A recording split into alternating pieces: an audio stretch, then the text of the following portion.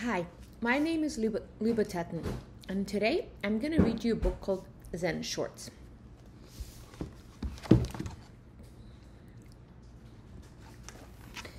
Michael, there is a bear outside, said Carl.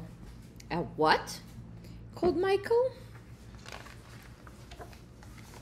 A bear.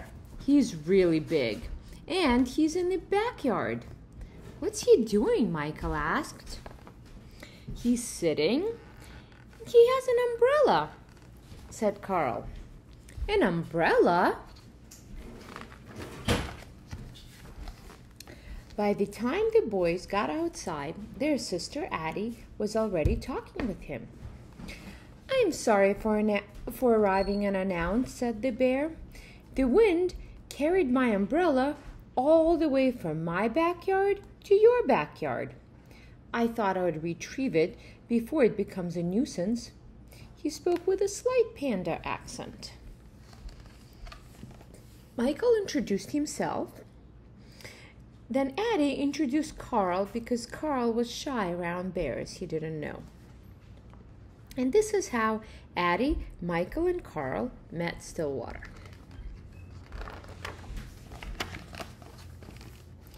The next day, Addie went to have tea with Stillwater. Hello, Addie said as she stepped inside. Come in, a faraway voice called. Then she heard the voice say, Oh, yes, come out. Stillwater was in the backyard. He was in a tent. This is a birthday present from my Uncle Rye, Stillwater said. He always gives presents on his birthday to celebrate the day he was born.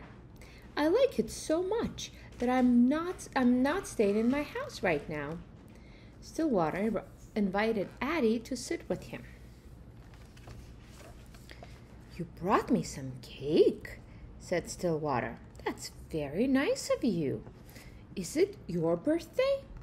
He asked. No, said Addie. It's not mine either, said Stillwater.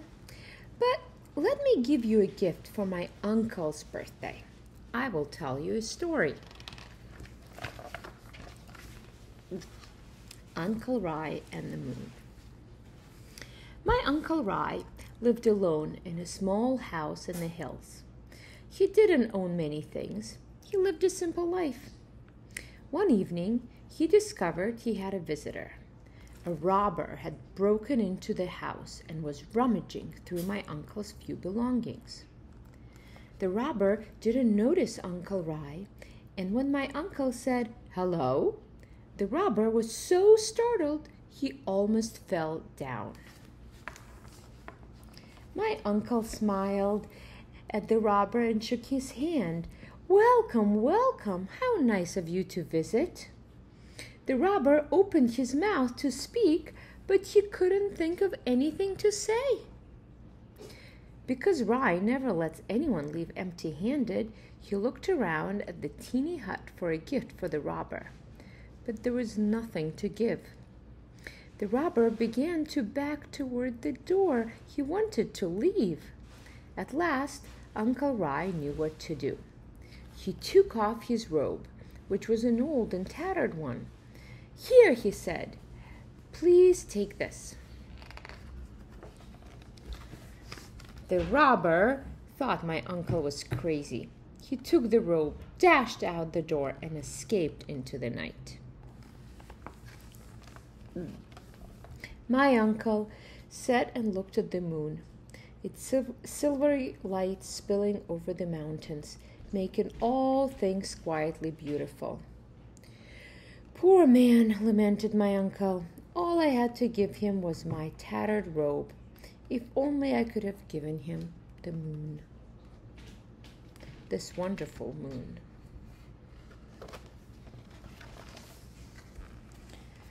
Your uncle sounds nice, said Addie. I don't think I could have given away my only robe. I know how that is, said Stillwater, but there is always the moon. That was a very good story, said Addie. Thank "Thank you," said Stillwater. "And this is a good cake." "Thanks," said Addie. "I made it myself." The next day, Michael went to see Stillwater. "Here I am," Stillwater called from the tree. "Can I come up?" asked Michael. "If you're careful," said Stillwater. "What if we could fly?" said Michael. "We could cast shadows on clouds," said Stillwater. "But what if we fell?" said Michael. "If we fell, we might break something," said Stillwater. "That would be bad," said Michael. "Maybe," said Stillwater. "Maybe?" said Michael. Asked Michael. And Stillwater told him another story. The Farmer's Luck. There was once an old farmer who had worked his crops for many years. One day, his horse ran away. Upon hearing the news, his neighbors came to visit. "Such bad luck," they said sympathetically. "Maybe," replied the farmer. The next morning, the horse returned, bringing with him 2 other horses, wild horses.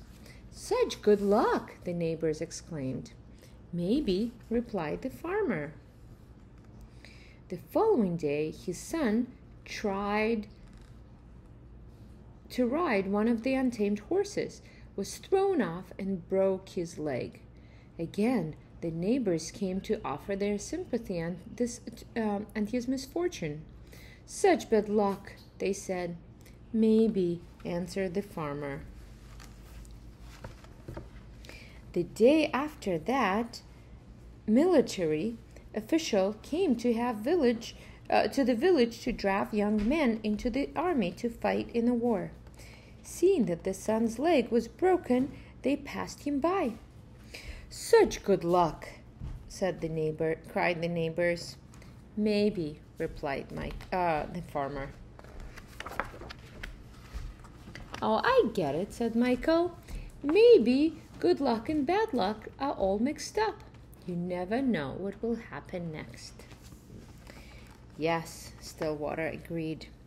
"You never know."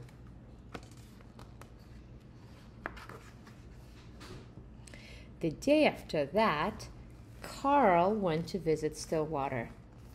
"Michael said I couldn't bring over our stuff to go swimming. I'm mad at Michael. He's always telling me what to do. So I brought everything." Said Stillwater. "It's a little pool. I don't know if all those things will fit." "Let's see," Carl said. "Let's see," said Stillwater. Stillwater looked at the pool. "The things can go swimming, but we can't."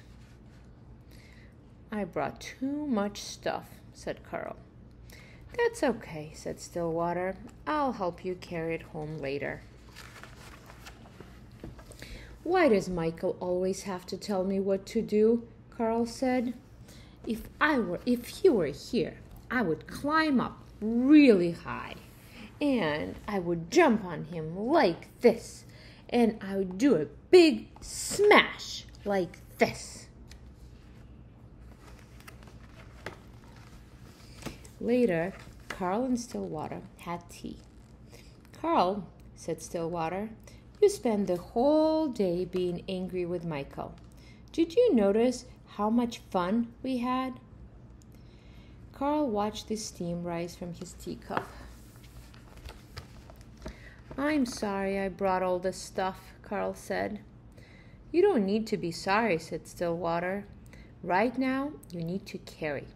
Hold on tight, and I will tell you a story." That's a fun way to go down the hill.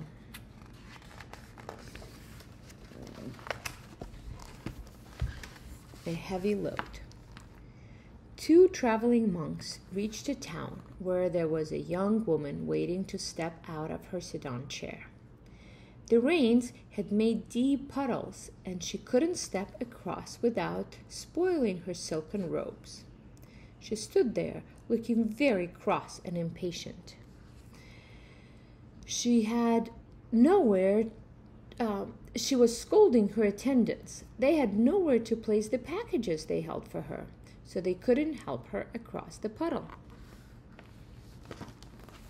The younger monk noticed the woman and said nothing, and walked by. The older monk quickly picked her up and put her on his back, transported her across the water, and put her down on the other side. She didn't thank the older monk. She just shoved him out of the way and departed. As they continued on their way, the young monk was brooding and preoccupied. After several hours, unable to hold his silence, he spoke out. "That woman back there was very selfish and rude. But you picked her up on your back and carried her. Then she didn't even thank you." "I set the woman down hours ago," the older monk replied. "Why are you still carrying her?"